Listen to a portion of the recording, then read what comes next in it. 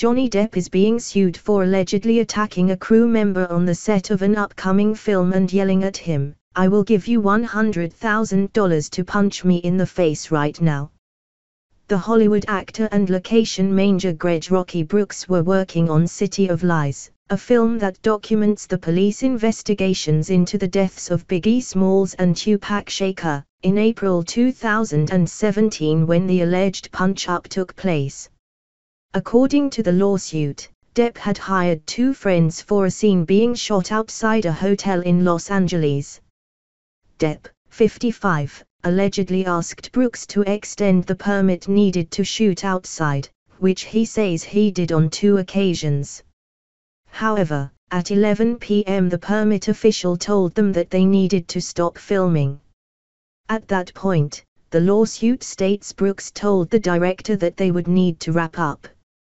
Brooks alleges the director asked him to tell Depp, at which point he went to get an on-set cop to help break the news to him as he was concerned about the actor's volatility.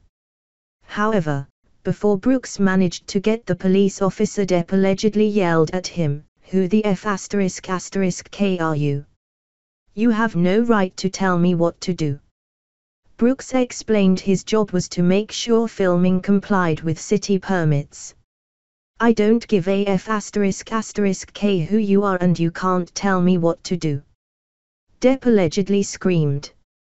According to the legal documents, the Pirates of the Caribbean star then allegedly punched Brooks twice in the rib cage.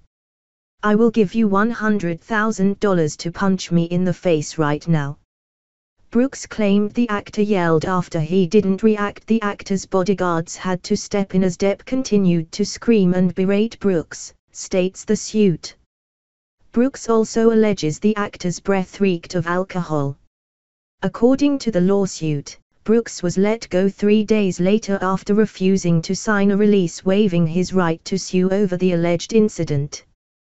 The suit, filed in Los Angeles on July 6, seeks unspecified damages. Depp is currently embroiled in a legal battle with his ex-managers and is suing his former lawyers, claiming they cheated him out of millions of dollars.